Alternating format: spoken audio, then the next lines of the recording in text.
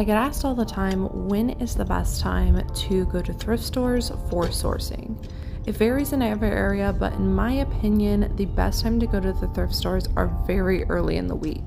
I've been told by several managers at Goodwills that they get a lot of donations over the weekends because people are cleaning out their closets when they have time during the weekends, and then they're putting out all of that inventory on Monday or Tuesday. So if you get into the thrift stores early in the week, the ones that you know have the best items, and plan your route accordingly, you're going to get the most bang for your buck and see the best items.